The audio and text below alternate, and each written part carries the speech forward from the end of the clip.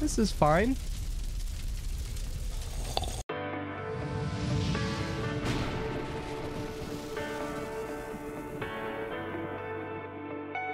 You know what else is fine, lads?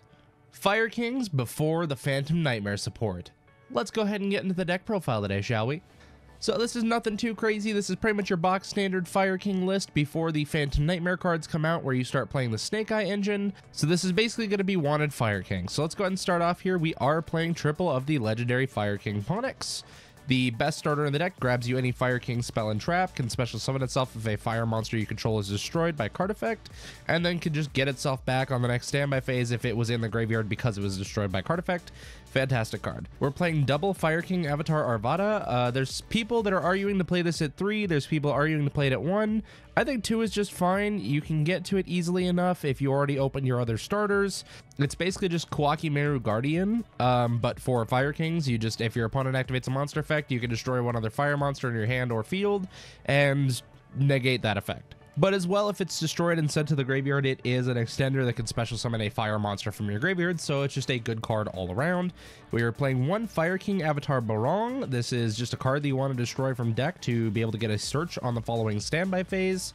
There's some hands you need to go into him, so you play him, but not always. The deck's usually consistent enough, you're not really like hurting to get him. We're also playing 2 Sacred Fire King Garunix. This guy is your biggest extender, your biggest body, does the most for the deck. Basically, him and Ponix just kind of carry the whole thing, tied together with our Fire King High Avatar Kirin. Just insane. These cards are ridiculous. If you haven't read them yet, I urge you guys to go do so. They are just bonkers cards. Basically, you're going Ponix, get Fire King Island, destroying the Ponix, adding Garunix, summoning Garunix. Garunix popping either Barong or Kirin from deck, depending on what you have in hand. But if you do Barong, basically you're grabbing this guy in the standby, so on your opponent's turn you can pop a card, summon him out, summon back your Garunix, and then you can do some crazy plays from there. So now for the Fire King spells, we are playing triple Fire King Sanctuary. It's the continuous spell that gets you the field spell, also allows you to exceed on your opponent's turn using Fire King monsters you control, and also can protect the Fire King Island, which is just fantastic. Amazing card all around, would not play it at less than 3. Also playing double Fire King Islands. You need 2. 1 just isn't enough usually. If the first one gets outed, you need to be able to get to a second one. And you don't want to play 3 because it is a hard once per turn, so you don't want to like brick on too many of these. You just need the second one in case the first one gets dealt with. Next up here, we're playing 1 Circle of the Fire Kings and 1 Fire King Skyburn as extra search targets for our Ponix. If we happen to open up Ponix and Sanctuary, then, or even just Ponix and Fire King Island, then we're fine. Skyburn helps us break boards. Circle of the Fire Kings helps us extend. They're just good flex tools to be able to go into should you need to with your Ponix. They're also usable on the follow-up. If you do Ponix turn 1 to get to your Fire King Island plays, you can search one of these 2 on the follow-up to help deal with your opponent's board and play through whatever they did establish through what you had on field. Now for the Wanted package, we're playing triple Wanted Seeker of Sinful Spoils, just mandatory for this, because we're also playing currently 2 Diabellstar the Black Witch. These ratios will change once the Phantom Nightmare stuff comes out after Maze, because then we'll have Bonfire and Populace, which will help us get into our 2 copies of Original Sinful Spoil Snake Eye. Basically, once Populace releases, we drop these 2 cards right here, go down to 1 and 1, keep the 3 Wanted, and then we throw in 3 Bonfire, 2 Populace, and we're just good to go. Of course, you'd have to swap around some other stuff too, because that's 5 versus 2 cards, but you get the gist of it. To complement the Sinful Spoils package, we're playing 1 Snake Eye Ash and 1 Snake Eyes Flamberge Dragon. Snake Eyes Flamberge is just an incredible boss monster, and if you open up the Diabellstar stuff, you can go Snake Eye, or you can go the original Sinful Spoils Snake Eye, get rid of your Diabellstar, summon out Ash from deck. Ash can then add your Ponix, so you can normal summon your Ponix to get full combo, and then later in the turn you can Ash send itself another card to get Flamberge out, and Flamberge is just a ridiculous boss monster, so there's no reason not to play him. Also floats into 2 level 1s when he goes from the hand or field to the graveyard, so just incredible card right there. So that's it for the engine of the deck. The rest is entirely non-engine. This is a 43 card deck, and we have a ton of non-engine, which seems kind of fitting for this format because we kind of need a lot of these, and we have options to go with in the side deck here. So we're playing triple Ash Blossom and Joyous Spring, just the most versatile hand trap in the format. It hits all the important stuff, namely Labyrinth, because you're going to need extra hand traps to deal with them once they get transaction rollback. Next, we're playing triple copies of Effect Veiler, good into a lot of decks as well, just an extra negation.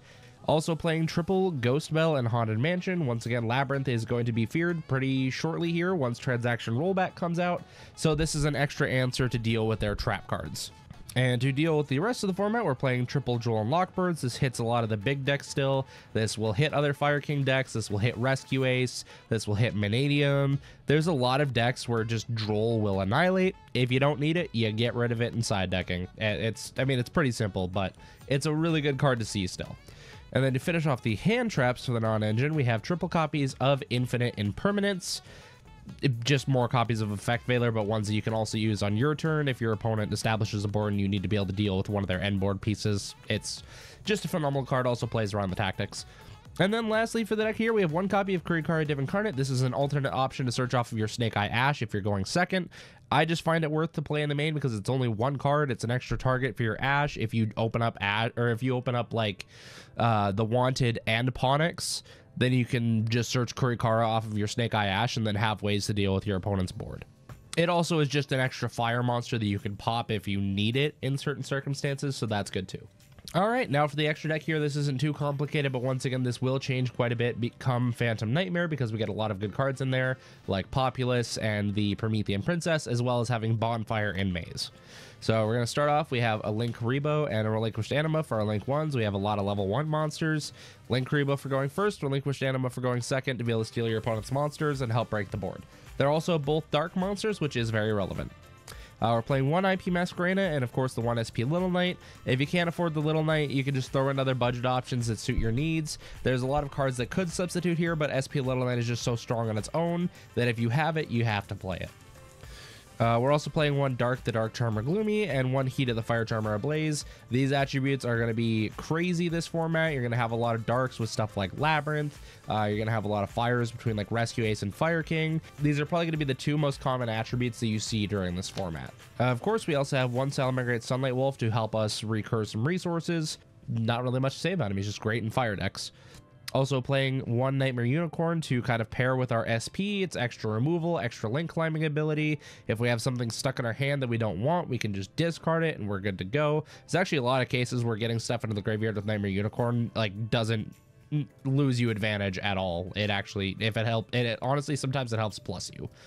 We're also playing one Selene, Queen of the Master Magicians. We have several spellcasters, the primary one being Diabellstar, but of course we also have Droll and Lockbird and Effect Veiler as extra spellcasters, so it makes it really easy for us to be able to link climb up into our access code talker with stuff like our Charmers here. Basically, two bodies can end up converting into an access code really easy. That's a 5300 body and can get a couple of pops, which is really nice. We're also playing one Apollousa Bow of the Goddess. It's a flex spot. If you don't want it, you can cut it and put in something else. I just like having it because there's sometimes you get enough bodies turn one that you can just go into a 2 or 3 or sometimes even 4 negate Apollousa just to have on top of your normal disruption. We also have one Underworld Goddess of the Closed World. Just helps to deal with some of those unoutable bodies. It's a fantastic card. I just don't want to deal with Pearly, but I don't want to run Herald of the Abyss all that much.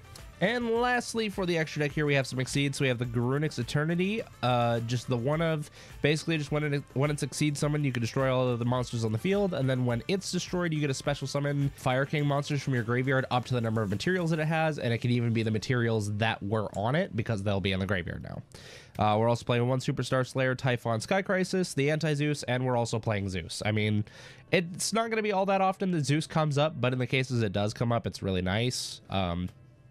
Once again, flex spot. If you want to swap out the Zeus for something else, that's totally fine. Of course, once Phantom Nightmare comes out, you probably won't even need the Zeus. So that's it for the extra deck. Let's go ahead and get into the side deck real fast. So for the side deck, I kind of took some interesting choices on what I think might be decent in this format in terms of like non-engine stuff. So hopefully these seem decent. Of course, you guys can swap out the non-engine and side deck stuff however you like, whatever suits your needs, whatever type of situation you're going into, whether you know what's going on at your locals and what people have been playing, or if you're going to an event, a higher tier event and anticipating certain strategies, you can play around that as well. These are just what I like and what I've been testing with, and so far they've been doing pretty decent for me. So I'm playing triple Ghost Ogre and Snow Rabbit. This is kind of a comeback card a little bit. I think there's going to be a lot of cases where this will be relevant. It might not always come up into stuff like Labyrinth or Rescue Ace, which is why it's in the side, but there's plenty of like other decks that this just kind of hits like crazy. You can deal with Pearly a little bit. You can hit the My Friend. You can do, or at least early on, you can do the My Friend if they don't have anything established for it. You can hit like King Sarcophagus if you're going against a graveyard deck like Horus Orchis or Horus Tear, you know, whatever. This will hit a lot of stuff like that. This also hits Fire Kings if they go like Pawnics, add Sanctuary, and then they activate Sanctuary's effect. You just chain Ghost Ogre, it destroys the Sanctuary, and they don't get to their Fire King Island. Or if they open up with Fire King Island instead of Sanctuary, if they go that route, when they activate the Fire King Island, you just chain Ogre, it destroys the Fire King Island, and then Fire King Island's mandatory effect activates, so that they have to destroy all of their monsters, which isn't always bad for them, but it can like put them in an awkward position. So I think Ogre is a decent enough hand trap to side deck right now. Like I said, it's something I'm tinkering with. If you guys want other stuff here, feel free to put other stuff here. I just have so much room for non-engine that I figured I might as well try it out. We're playing triple Fantastical Dragon Phantasme. There's a lot of link summoning in the format right now. Labyrinth is probably the only one that doesn't really do a whole lot of it, and of course like Branded if you see Branded Despia or whatever, but that's why it sits in the side deck, because you don't always see decks that are constantly link summoning, but a good majority of them are at least link summoning once, so you can get some value off of this to get into more hand traps or get bricks out of your hand or try to dig for important cards that you need to see going second. So Phantasme is a fantastic card. Also, we are running triple Nibiru, the Primal Being. There's a lot of decks that just end up playing into this and don't always have protection. So if you can get into one of those matchups where it's just a turn ender and they don't play around it, well, then you're just kind of sitting free. I mean, it's Nibiru. For extra going second stuff, we also have the 2 Dino-Wrestler Pancratops. Thank you for bringing my boy back to 2. Just a fantastic card at being able to deal with a lot of things, just being instant spot removal and being an instant threat, especially when there's something like SP in the format that's very prominent. Just being able to have a guy that can freely deal with it is really nice, because you can just special summon him without activating an effect, go battle phase, walk over the SP, and then tribute him to pop another card, and it's just like completely free. Next up here, we have 2 copies of Triple Tactics Thrust. There's a lot of hand traps in the format right now and a lot of monster effects being activated on our turns, but it's not as good going first. I'm not playing any going first targets for it, so I'm only putting it in going second. So I also have Triple Tactics Talent and Duster for our side deck targets, but of course we do have main deck targets as well. We do have the Infinite Impermanence, which is decent sometimes in the right cases. It can come up, and of course we have our Snake Eye spell, which is just fantastic. That's pretty much all the targets that we run, but it seems worthwhile enough, and once again I have the room for it, so I figured I might as well squeeze it in and try it out and see how it goes. I think Duster's going to be important because it'll force out a lot of early interaction from Labyrinth, which is really nice. And Tactics just helps you to break boards or play through things a lot easier, so I like running the 1 talent 2 thrust. You don't need to see it all the time, but if you're like comboing it with like a Phantasme, then it can really help out a lot to just deal with your opponent's boards and then just be able to establish all your plays and get going. So lads, that's all I got for today's Fire King deck profile. Of course, this deck is going to upgrade a lot once Bonfire, Promethean Princess, and Populous all come out. The deck is going to change significantly, and it's going to jump up even higher in power level. So be sure to stay tuned for that. If you guys enjoyed the video, don't forget to hit that like button down below, and also subscribe to the channel if you want to see more deck profiles in the future. We got a lot of things on the burner right now, and I know Patrick's cooking up a lot of things. He's just taking his time with them to make sure they come out really nice. And anyways, lads, that's all I got for you for now. And as always, lads, good fun. Have luck.